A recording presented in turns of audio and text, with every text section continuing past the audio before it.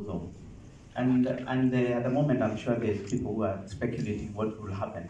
But none of us knows. Even the politicians don't know what will happen until about a few months before the election happens, isn't it? So there's a lot of uncertainty around elections that we as business community have to factor in with the way we manage our business. The key for the people in this room to know is Safaricom is a national company that has to provide the infrastructure that allows the government or government bodies like the Electoral Commission to perform its roles. Because if we did not, the election will not happen properly. So we receive requests for proposal from the Electoral Commission, and then we provide the service. Of course, there's always consequence of how that service provision is perceived. But at the end of the day, we will always be willing and ready to provide the right service. I suppose the most important thing going forward is to make sure that we are very transparent about what we are doing, what our role is, and we are very neutral. Because we have to be, I said we are a national company.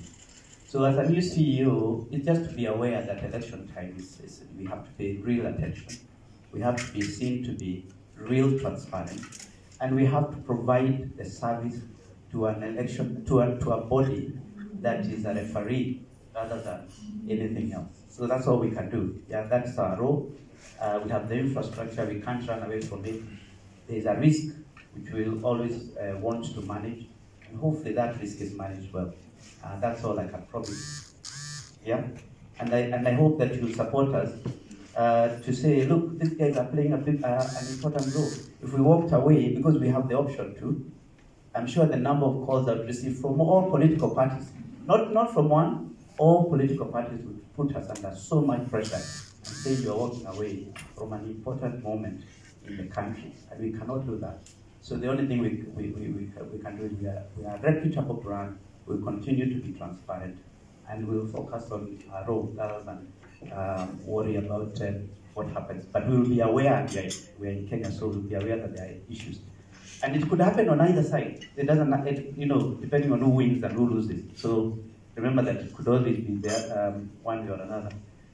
So I hope I have landed that point.